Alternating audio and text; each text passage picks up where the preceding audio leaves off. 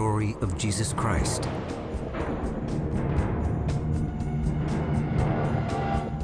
Over 2 billion Christians revere it as gospel truth. But what if we don't know the whole story? What if more information about Christ's life was buried for centuries? A series of bizarre manuscripts have been unearthed, and they may paint a completely different picture of Jesus. A Jesus prone to desire, a Jesus capable of hate, a Jesus willing to kill. Why would Christians want to portray Jesus as violent, as somebody who killed people? Who wrote these shocking stories? And do they tell us anything about the life of Jesus? Where did Jesus ever teach this? And where's this coming from? It's time to explore the meaning behind these remarkable documents, to discover what can be learned from these ancient texts, and to find out if the biblical description of Jesus is incomplete.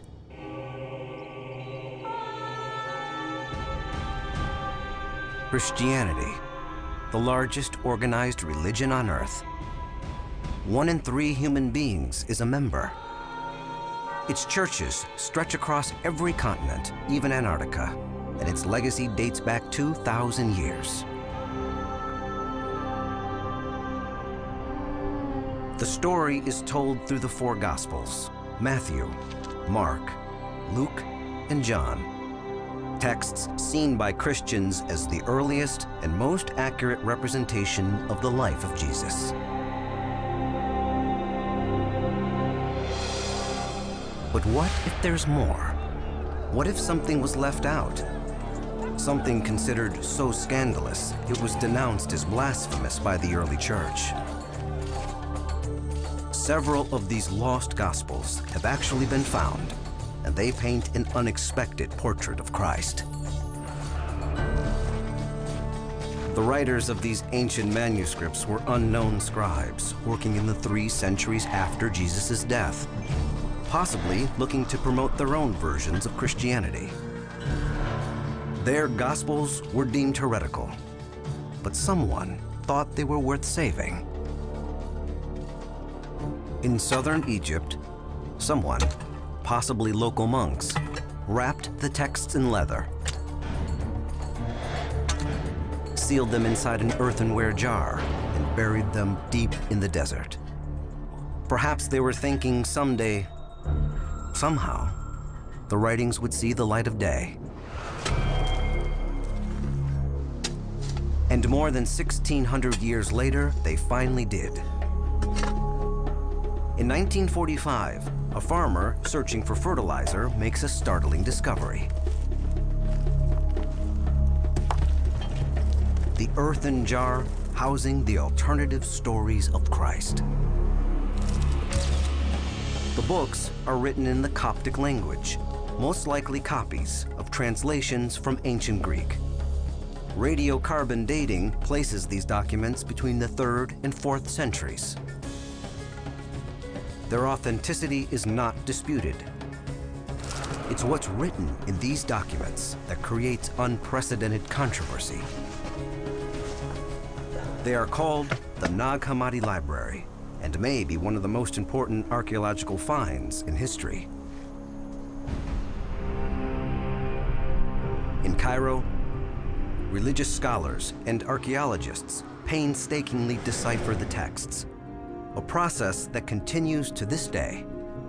The more they learn from the documents, the more amazing they become.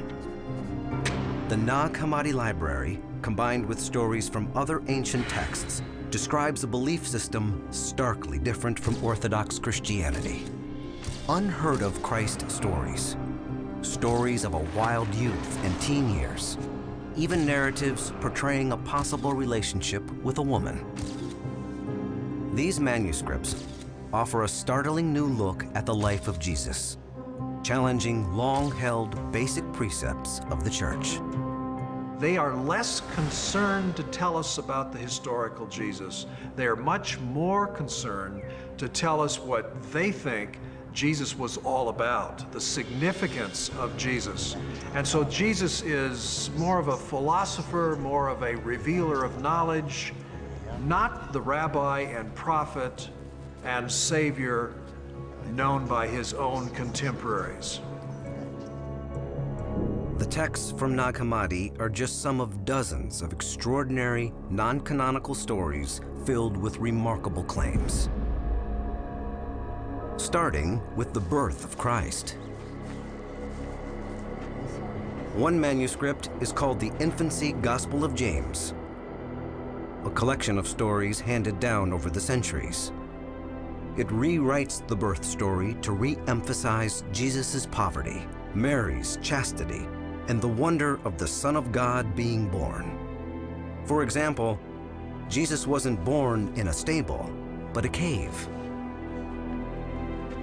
And his father, Joseph, was actually a frail old man with several children from another wife. Joseph's greatly advanced age ensures that Mary remains sexually pure.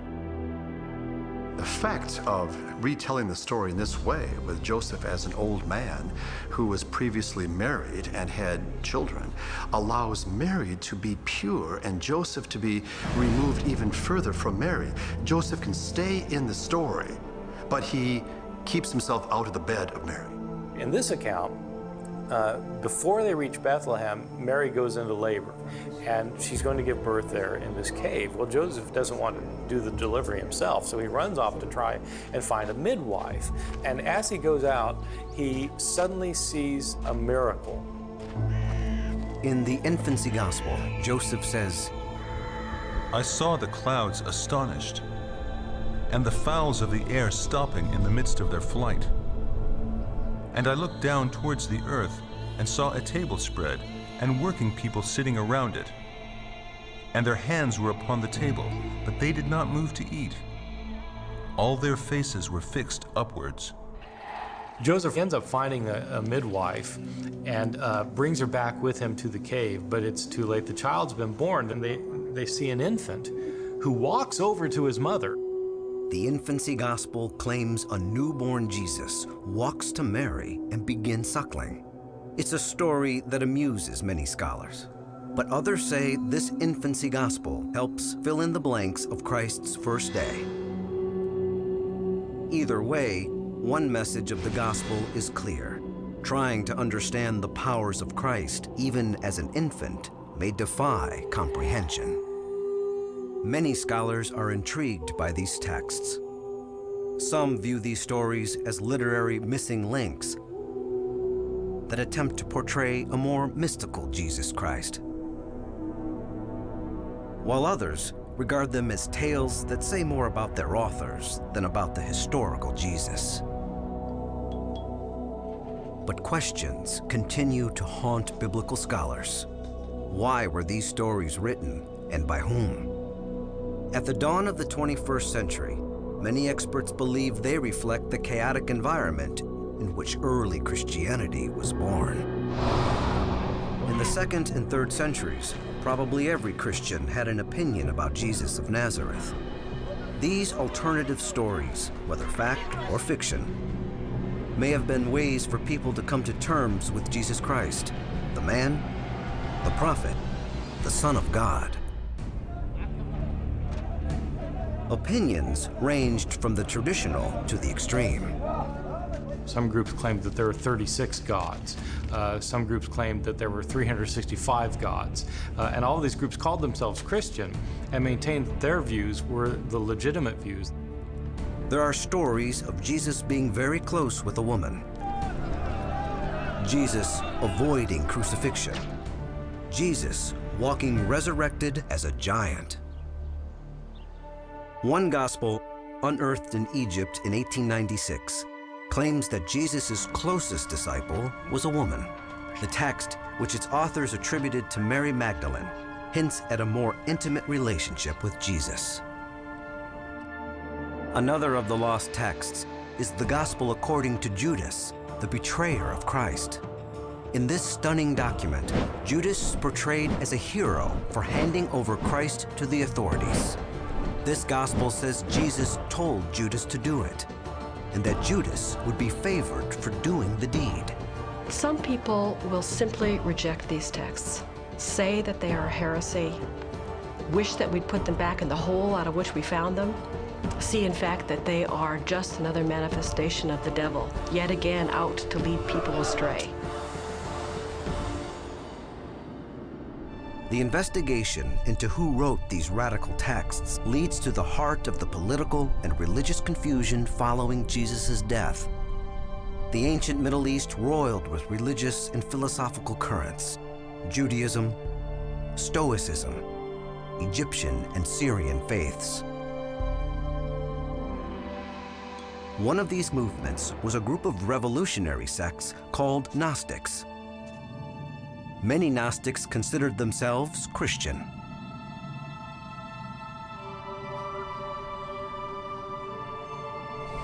The word for knowledge in Greek is gnosis, and so these people called themselves, or were called, Gnostic. For these Christians, Jesus was a divine savior brought to them from beyond the bounds of the physical universe.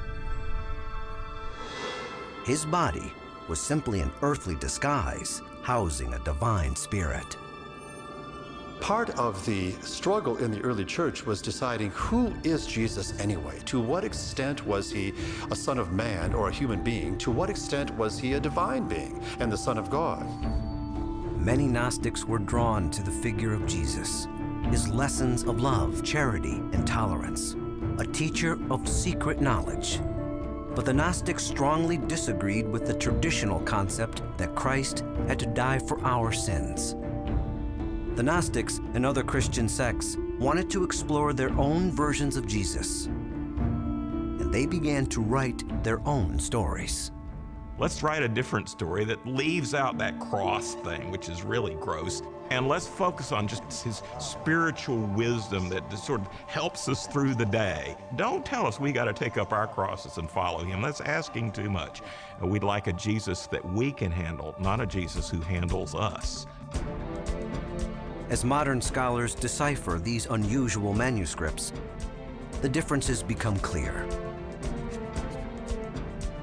Every page suggests a rethinking of what we know about Jesus Christ. For the first time, we follow in the footsteps of Christ the child, and even the rebellious young teenager. Experts believe these texts are authentic ancient documents, but what they mean may be challenged forever.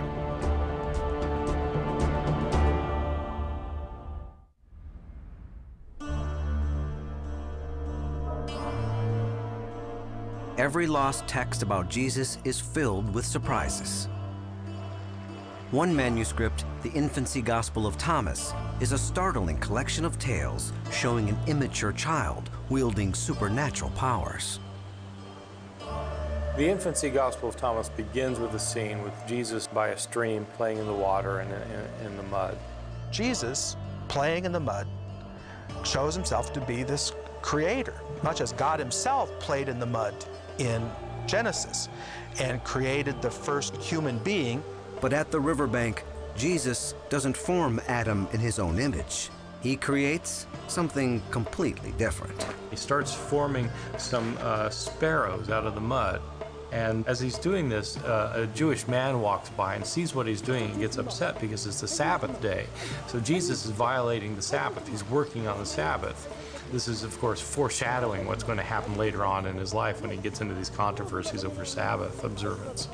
Well, the man runs off to tell Jesus' father what he's done, and Joseph comes into the scene, and he sees his son there. He sees these sparrows made out of the mud, and gets angry and says, "Jesus, what have you done? You violated the Sabbath." Jesus responds by clapping his hands, and the clay pigeons take flight and fly away. It is the first miracle described in this gospel, a story meant to illustrate the mystical, godlike abilities within Jesus the child. He's destroyed all evidence of malfeasance. And so it shows that Jesus can create life, so that he in fact has divine power in him, and it resolves the problem of him working on the Sabbath, that he in fact is the Lord of the Sabbath, even as a 5-year-old boy. What comes next in the infancy gospel of Thomas is almost beyond belief. This gospel claims the Son of God is capable of taking life. He has a temper, kind of a bad temper. And when Jesus gets mad, watch out, because he's got some real wallop in his temper. According to this text, Jesus cripples the young son of the man who complained about Jesus violating the Sabbath, saying, "You also shall be like a tree without root and not bear fruit." And the child then withers in his presence. The child's parents come and kind of carry the withered one away, bemoaning his lost youth, wondering what kind of child is this who can curse somebody like this.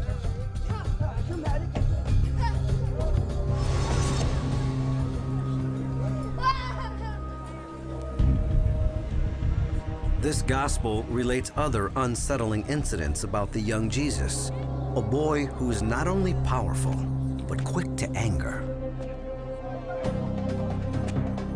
As Jesus is walking through the street in his hometown, Nazareth, and another child accidentally bumps into his shoulder, and this irritates Jesus. He turns to the kid and says, "You'll go no further on your way." The infancy gospel claims the boy struck by Jesus falls to the ground, dead. Why would Christians want to portray Jesus as violent, as somebody who killed people or withered people? And I'm not sure that there's a good answer to it. Some experts believe this darker portrayal of Christ comes from the struggle to comprehend the infinite power of a divine being, especially one that walks the streets as a young boy. It's important to note, Jesus had died only a few generations before these texts were written. The world's memory of him was still fresh, and the need to understand his life was that much more powerful. It's a Jesus of 2nd and 3rd century Christian imagination, because we want to know, what was Jesus like anyway when he was little? Jesus is the Son of God. He's all powerful and he's all knowledgeable. So what was he like as a child? Gospels really don't tell you much about that. You know, what did he experiment with his powers till he got it right?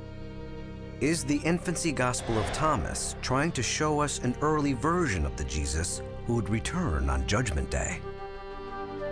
In traditional Christian theology, of course, people who don't accept Jesus and who are on his bad side are going to be withered and killed and destroyed when Jesus comes back in judgment. And so there's a foreshadowing of that already as a 5-year-old. Perhaps envisioning Jesus the child as Jesus the final judge is one way to urge readers toward a more devout reverence of God. But they may be trying to convey a point about how serious it is, what your relationship to Jesus is, that in fact it matters how you treat this child and how you deal with him. At least 3 times in the infancy gospel of Thomas, young Jesus performs the same miracle he later does as an adult. He raises the dead. The first incident comes when Jesus' playmate, Zenon, falls from a roof. The people of Nazareth, already afraid of this violent Jesus, mistakenly believe he killed the boy. There's Zenon down on the ground, and Zenon's parents walk up right at that second. They see their dead child, they see Jesus on the roof, they think, he's been doing it again. They accused Jesus, "Troublemaker, you threw him down." Jesus replied, "I did not throw him down. Rather, he threw himself down. When he was not acting carefully, he leaped off the roof and died." Well, everybody in the village thinks that Jesus must have done it because he's been smiting the children of the village who annoy him. Jesus tries to defend himself, angry at the accusation that he killed his friend. And calls out, "Zenon, did I throw you down?" And Zenon rises from the dead and says, "No, Lord, you did not throw me down. You have raised me up." Jesus, the bionic boy who can leap off the top of a building, land in the street, and raise a dead boy up to tell the truth. Experts say this story may be an attempt by ancient authors to show a transformation in young Jesus. That as he grew up, he began to realize his powers could be used for good. Another example of Jesus tapping into his powers to restore life comes in a story about a young mother grieving because her infant has died. When Jesus hears the woman's wailings, he goes to the child, touches him on the stomach, and says, I say to you, infant, do not die, but live and be with your mother. When the child comes back to life, Jesus tells the mother, Take the child, give him your breast, and remember me. Some scholars believe the redemption of Jesus, changing from adolescent killer to giver of life, was an attempt by the authors to show Jesus maturing. He is now becoming aware of who he is, what he's capable of, and where his life is headed. Many people contend the infancy Gospels are really nothing more than creative interpretations of the Bible, second-century spin-offs of a compelling new doctrine, but not necessarily accurate visions of young Jesus' life. These infancy Gospels really are Christian romances. They're entertaining, they're enjoyable, and they're a great deal of fun. Many of the stories in the infancy Gospels are simple tales that do not deal with issues of life and death. A popular story from the infancy Gospel of Thomas describes how Jesus worked with his father, Joseph, in the carpenter shop. I find one of the most humorous stories in the infancy tradition about Jesus growing up in Nazareth as the son of a carpenter is the story about Joseph, who turns out to be not a very good carpenter. Joseph has been hired by a rich man to make a bed, and this will be a financial coup for the family, and so it's an important job. But unfortunately, Joseph makes a mistake. Joseph cuts the wood too short and has no money to buy a replacement. But his young son tells him not to worry. Jesus uses his powers to stretch the board, restoring it to its proper length. And now it's the perfect length, and Joseph is very happy. One more time, we see the power of Jesus at work, even as a teenager. Sometimes the lost texts and the Bible actually tell the same story. For instance, when 12-year-old Jesus visits the temple in Jerusalem. Some scholars believe this correlation may confirm the validity of the lost manuscripts, but others say the story of young Jesus in the temple is so conventional, as famously reported in the Bible's Gospel of Luke, that it doesn't prove anything, except that Luke was used as a source. It's not fantastic. Jesus doesn't make clay pigeons fly. He doesn't rebuke anyone. He doesn't raise a child who is dead. He's just in the temple discussing scripture and theology with the teachers of the law. The mystery remains unsolved. Are these real stories of Christ or creative embellishments? Could his early years have been filled with childish anger, retribution, and mercy? One apocryphal text doesn't stop at Jesus' childhood. It actually attempts to fill in the blanks of his life between the ages of 12 and 30. This unusual modern account tells a truly incredible tale. A tale of Jesus' journey out of Galilee and into the Himalaya.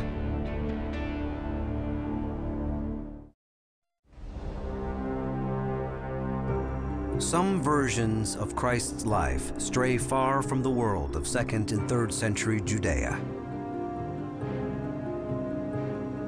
1887, northern India, and the story of Jesus Christ's missing years takes a remarkable turn. The story begins in the remote village of Leh, where a Russian writer named Nicholas Notovich breaks his foot after falling from his horse. Buddhist monks at a nearby monastery save him,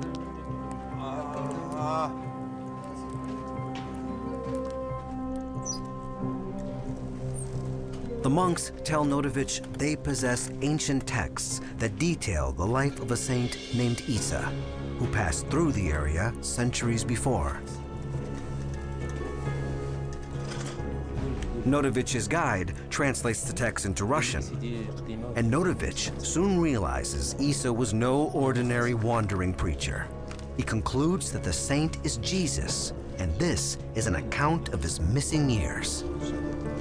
One of the great mysteries and one of the great points of speculation about the life of Jesus is what did Jesus do during those years between his 12th year and when he was around 30? Those 18 years or so that are often thought to be missing years. Even the name of this Himalayan prophet is another clue. Isa means Jesus in several Eastern languages.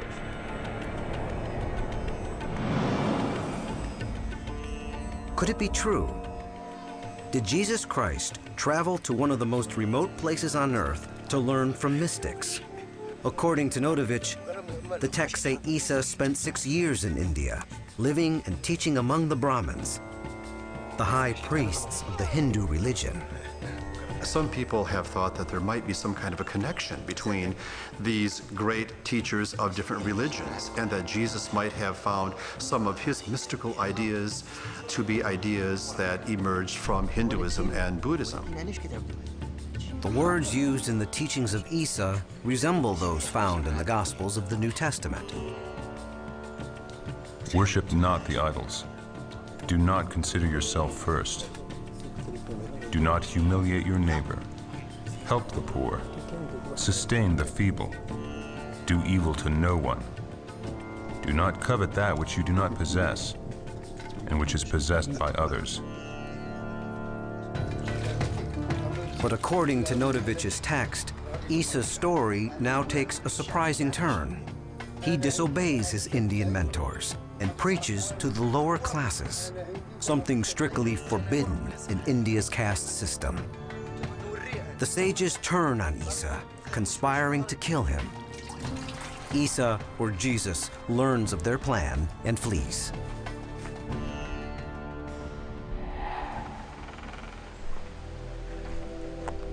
Notovich slowly heals from his injury and returns home, but tucked safely inside his traveling case are the translations of the texts. Undeniable proof, he claims, solving one of the greatest mysteries of all time: Christ's whereabouts during the missing years. Notovich publishes the material in 1894. The book is titled The Unknown Life of Jesus Christ. But modern scholars remain unconvinced. As attractive as that idea is, and as worthy as that idea is of examination, there is no historical evidence that Jesus ever went to learn from Buddhist or Hindu teachers. Most historians believe Jesus never strayed far from ancient Galilee and his home in Nazareth. Those years are not missing years. Jesus was not missing anywhere, but the impression of missing years is created by the literature, by the stories that are told. But once again, people have speculated, where could Jesus have gone? What did he do during that time? My guess is that he was hanging around the house, perhaps working with his father, perhaps doing carpentry or work of that sort. But there is an undeniable gap in the story of Jesus Christ. The four Gospels of the New Testament mainly describe events that began when Jesus is around 30 years old. In other words, the early life of Christ is really a blank slate. We simply don't know how and where Jesus lived during these years. Was he a wandering scholar seeking wisdom abroad? Or an apprentice carpenter working with his father at home? The historical record is incomplete, but most scholars believe Jesus never ventured far from home. Historical Jesus was a Jew. He was a Galilean. He was part of John the Baptist's movement. It was a restoration movement. It was a time when it was sensed that God was working in Israel in a new and special way. The rule of God was at hand. That meant the rule of Satan was in retreat. During this time of religious exploration, Jesus is constantly moving, preaching his good news to all those who would listen. At Christ's side during much of his final years is Mary Magdalene, and her story has recently sparked heated controversy. The Bible mentions Mary Magdalene 18 times, and she is clearly one of the Holy Book's most important and provocative characters. And two of the alternative Gospels, the Gospel of Mary, found in the late 19th century in a monk's tomb, and the Gospel of Philip, which is part of the Nag Hammadi Library, may hint at a surprisingly intimate relationship between Jesus and Mary Magdalene. Now, with some new texts, such as the Gospel of Mary and the Gospel of Philip, we have a clearer idea that this figure may have been a much more significant disciple of Jesus than many people ever imagined, and may have been very close to Jesus, really one of his closest disciples, perhaps even his beloved disciple. Could Mary Magdalene actually have been Christ's most trusted friend and follower? According to the Gospel of Mary, it is Mary Magdalene who knows the mind of Jesus more than all the other disciples. It is Mary who knows the secrets of Jesus, and the other disciples come to Mary and say, listen, tell us what Jesus was about, things that you know that we don't know. The Gospel of Mary states, Peter said to Mary, Sister, we know that the Savior loved you more than the rest of women. Tell us the words of the Savior which you remember, which you know, but we do not, nor have we heard them. Mary answered and said, What is hidden from you, I will proclaim to you. The Gospel of Mary and the Gospel of Philip suggest that Mary Magdalene was Jesus' closest confidant, but most scholars remain unconvinced. It's become popular lately to talk about Mary Magdalene as though she were Jesus' lover, maybe even wife, maybe even the mother of his child. That rests on no legitimate, credible, historical information. The Gnostics who wrote these Gospels may have believed that Jesus and Mary were intimately connected. According to the Gnostics, when or if Jesus kissed Mary Magdalene, he shared with her the secrets of heaven. But one problem in deciphering the meaning of these Gospels is their physical condition. In the case of the Gospel of Philip, the papyrus is falling apart and is littered with holes, including a key missing word that describes where Christ may have kissed Mary. Some suggest kissed her on her mouth, but it could be kissed her on her cheek, forehead, hand, ear, end of her nose. We don't know what the word was originally. Much has been made of that kiss, and that has been used as the basis for describing the proposed intimacy, the physical intimacy between Jesus and Mary Magdalene. And whether or not they were intimate with each other in a physical way is not entirely clear. With little evidence other than the incomplete Gnostic texts, proving such a special relationship existed at all is a tall order.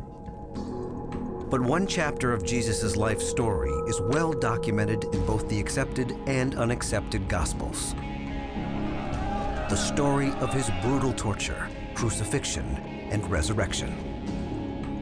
And now the lost texts make their most contentious claim, a claim that strikes at the very foundation of Christianity, that Christ's bloody death on the cross never happened.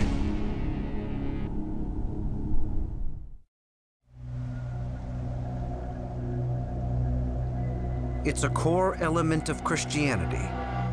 The torture and crucifixion of Jesus, the bloody tale of Christ nailed to the cross, his mortal body dying for the world's sins. The most important, I think, the most reliable, the most historical information we have comes from Matthew, Mark, Luke, and John. The four biblical texts play out Christ's agony and death in harrowing detail. The historical Jesus was crucified by the Romans. It was a horrific kind of business. We know something about crucifixion, and it is not pretty. It's an awful kind of story. It's hideous. The violence of Christ's crucifixion is undeniable. But the idea that Jesus suffered and died on the cross as atonement for human sin was not always accepted as gospel. Some Christians had trouble believing the Messiah could die so shamefully. During the first 300 years of Christianity, accounts of Christ's death were surprisingly different. Writers at the time were searching for ways to come to terms with the idea that Jesus, the Son of God, could be executed. In later Gospels written in the 2nd century and the 3rd century, there's a different agenda at work. Jesus' death is understood in a different way, or maybe denied altogether. Jesus is understood as somebody who, well, didn't really die at all. Perhaps the most provocative account comes from Basilides, a 2nd century Egyptian Gnostic. His writings were so inflammatory that most of them were destroyed. The most controversial part of his doctrine? The idea that Jesus never died on the cross. The man who died was a substitute, an innocent victim actually put there by Jesus himself. Even the Bible's account says that a bystander helped Christ carry the cross. A man named Simon from Cyrene. But Basilides says Christ invokes a stunning and even deceitful trick upon his assistant. This legend is found already in the New Testament, that there was a certain Simon of Cyrene that helped Jesus carry the cross. And according to Basilides, Jesus, who of course is the powerful Son of God, pulled an identity switch.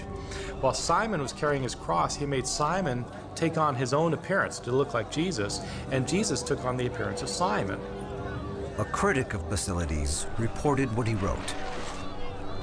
Simon was transfigured so that he might be thought to be Jesus, and he was crucified through ignorance and error, while Jesus himself received the form of Simon, and standing by, laughed at them. He's mocking the notion that anybody could crucify him.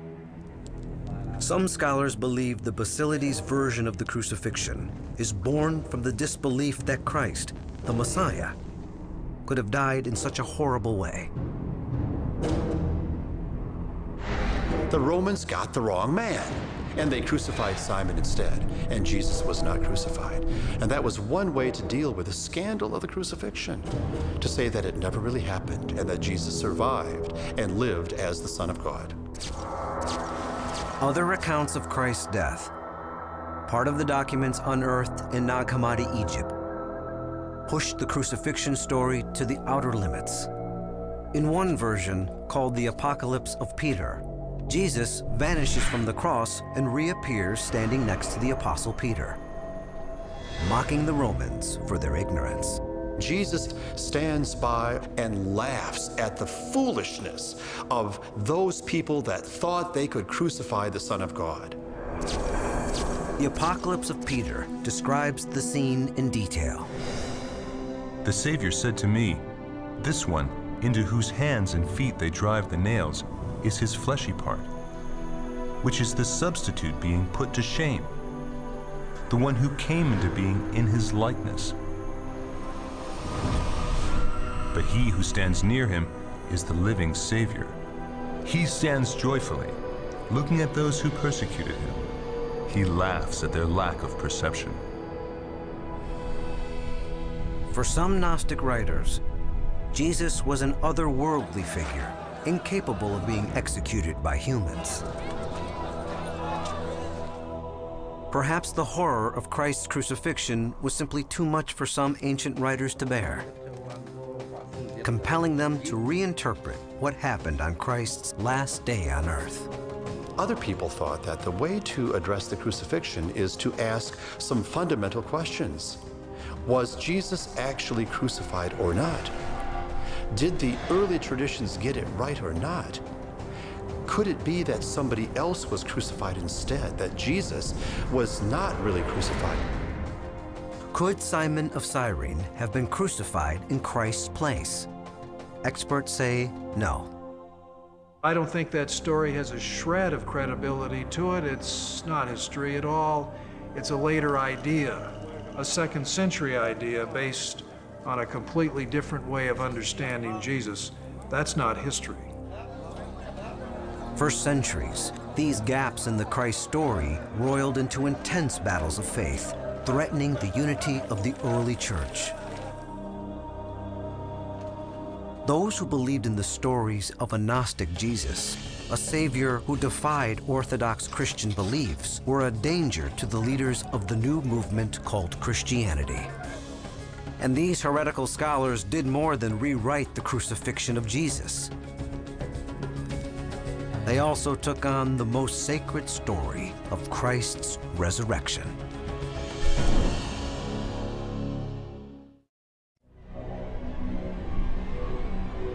On a quiet Sunday morning, 3 days after Jesus was crucified, Christian believers say the world's greatest miracle took place. Their Savior rose from the dead. But the biblical Gospels, Matthew, Mark, Luke, and John, differ about the details of that morning. Mark says there were 3 women and an angel. Matthew reports 2 women and an angel. Luke says there were 3 women and 2 angels, while John says only Mary Magdalene was at the tomb, along with 2 angels. For people who have difficulty understanding that there can be discrepancies in the Gospels, I suggest an exercise of comparison. Simply take the 4 Gospels of the New Testament and list everything that each Gospel writer says happens when Jesus is raised from the dead, and then compare the lists and see if you can reconcile them. It's a very interesting exercise because the details are all different. One of the lost texts, including the Gospel of Peter, which was discovered in 1886 in the tomb of an Egyptian monk, adds additional supernatural elements to the resurrection story.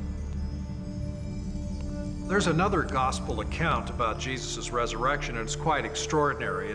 It's in a work that we call the Gospel of Peter. The Gospel of Peter shares a remarkable story, lost more than 1,600 years ago.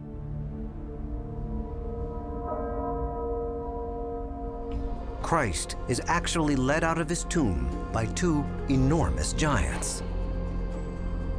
And the cross comes out of the tomb. What the cross was doing in the tomb, I don't know, but the cross follows Jesus out of the tomb. The text says the voice of God booms from the heavens, asking Jesus if he preaches to the living and the dead. And the cross, floating above in the sky, replies and says, yes. So you have the giant Jesus and the walking, talking cross. This is a terrific account. The idea is that the salvation of Jesus is effective not only for people who are alive, but for the saints who died before the death of Jesus. They too can now have salvation through the cross of Christ.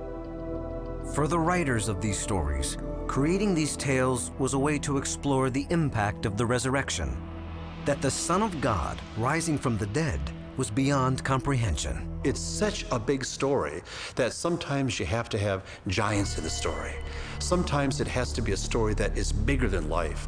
Sometimes it has to be a story that goes beyond the bounds of what we know in our everyday life. These kinds of fanciful details that strike us as silly, I think at one time impressed ancient hearers.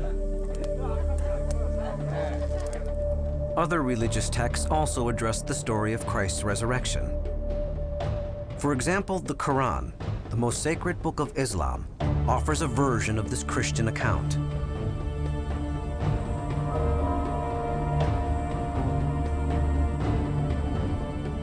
Instead of dying on the cross and rising from the dead, the Quran says it appeared that Jesus was crucified by the Romans, but they killed him not. The Quran says that it only appeared Isa was crucified, thereby suggesting that there was not really a crucifixion of this prophet of God. And in fact, in the world of Islam, there is a variety of speculation about who might actually have been crucified. More recently, some writers have argued that Jesus only passed out on the cross, bloodied but not dead. The idea that Jesus really wasn't dead means at the very least that Jesus would have been badly wounded, placed in the tomb, and later revived. Why in the world would Jesus' followers have thought of Jesus as resurrected if a wounded, limping, barely able to stand Jesus greeted them? Would they cry out that Jesus is the Lord, resurrected from the dead? Around the year 313 AD, the Roman Emperor Constantine embraced Christianity. With the power of his newfound faith, he gave Christianity legal status, and he called for church leaders to unify the story of Jesus. And so he essentially laid down the challenge to the church: get your act together. Figure out what the church is about. Have it be a single monolithic kind of unity. Find some creeds, find some scriptural books that can unite everybody, and let's go with it. As the church unified its story of Jesus Christ, the alternative stories began to languish and disappear. There were no pogroms, there were no book burnings. Churches simply wouldn't pay for these other gospels to be copied. They had book budget for Matthew, Mark, Luke, and John, but they did not have book budget for the Gospel of Thomas, or the Gospel of Peter, or the Gospel of Philip. And that's why those gospels fell into disuse, and that's why they disappeared. Though lost to time, stories of this unknown Jesus may teach us something. There may be some insight found between the lines. As an historian, I think that all of the texts that are to be found are to be looked at very carefully. They're all a part of the tapestry of history. They all make a contribution. Perhaps these texts, some handed down in stories, some carefully hidden away long ago, can in some way shed light on their own form of truth. Whether that truth is about the people who wrote them, the time in which those people lived, or the religion they hoped to create. Here's the good news about all of those later traditions that are just pure myth. We don't need a supplement, a duplicate, or an amplification. We need to simply understand the original masterpiece. But trying to understand that masterpiece, the Bible, appears to be what these authors attempted. By giving a face to Christ as a child, even a malicious one, they tried to take the biblical gospels and fill in the blanks. By depicting an unconventional Christ, the Gnostics and other 2nd and 3rd century writers tried to connect with Jesus in their own way.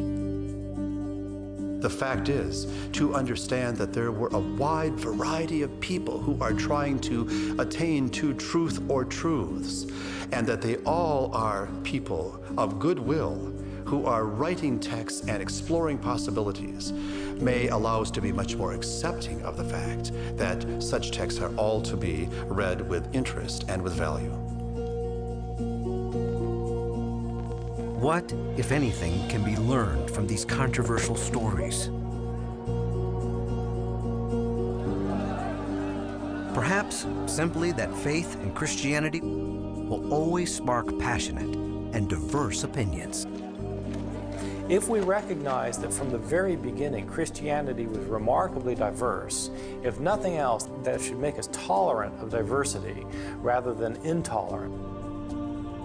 Understanding the lessons gleaned from these mysterious texts doesn't come easy. I think the average person has no other choice but to do some study, take some classes, read some good books, speak to people that know what they're talking about. But, you know, that's easy to say and hard to do. Interpreting the stories of the lost texts may be a question of learning and faith, but one thing is clear. The writers who created these tales wanted to tell their own version of the Jesus story. Their narratives continue to amaze and confound those who read them. In their own way, the works of these ancient scribes may still challenge some of the basic beliefs of Christianity, just as they did so long ago.